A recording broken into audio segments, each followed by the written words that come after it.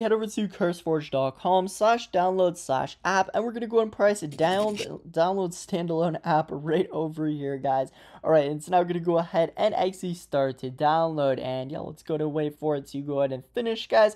And then we're just gonna go ahead and double click to go and open it, drag it into our applications just like this.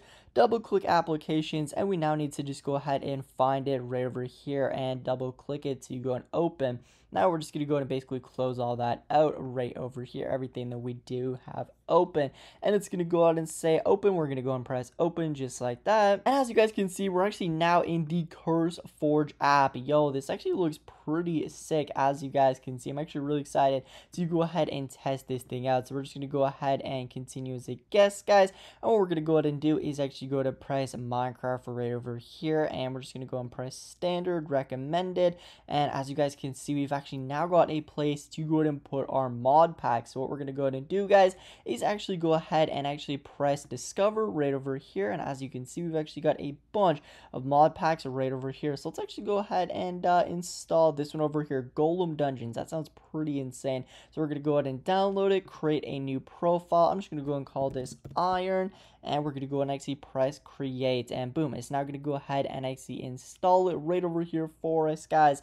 Everything is all just going to be done automatically, which is actually super awesome. Shouldn't hopefully take too long, guys. It's actually almost done right over here, as you guys can see, extracting Java runtime over here. Alright, it looks like this one is actually a pretty big pack, so yeah, it might actually take a minute, but it looks like it's almost done. Applying patch 6 of 6, finally, hopefully it's almost done. And boom, as you guys can see, it's actually now done. Alright, so all we need to go and do now is actually go ahead and press play, and it's actually updating our Minecraft launcher just like that, guys, and it's going to go ahead and actually open up the Minecraft launcher right over here. I guess we actually now do need to go ahead and sign in as well too, so I'm just going to go and real quick do that. Alright, there we go, guys. I just went and signed in. We're now just going to go ahead and press let's go right over here, and it's now going to go ahead and actually load, and boom, as you guys can see, it looks like we have it right over here, guys. We're just going to go ahead and press play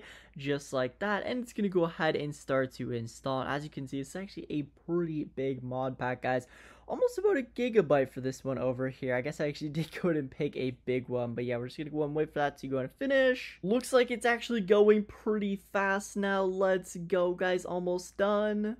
And then boom, as you guys can see, our Minecraft is actually now loading. Just gonna go ahead and actually put this into full screen, guys. Press enter to enable the narrator. We're just gonna go ahead and make sure that the narrator is off. I guess that goes and pops up for like the first time. But as you guys can see, we're actually now over here. Just gonna go ahead and actually turn off the music so you guys can actually go and hear me talking. But if we go and press mods, as you guys can see, it looks like we have the Golem Dungeons mod and basically all the other ones that was actually in that pack right over there. That is actually pretty cool. As you can see, we've got 11 mods right over here, guys, with Neo Forge. So just to go and show you guys that this does go ahead and work, we're gonna go ahead and actually drop into a game, and we're gonna go ahead and actually go into creative just in case we need to go and spawn in any items, guys, because I'm actually not sure what is in this mod over here, but it did say Iron Golem. So let's go ahead and see if there is any cool Iron Golem stuff. Look at this.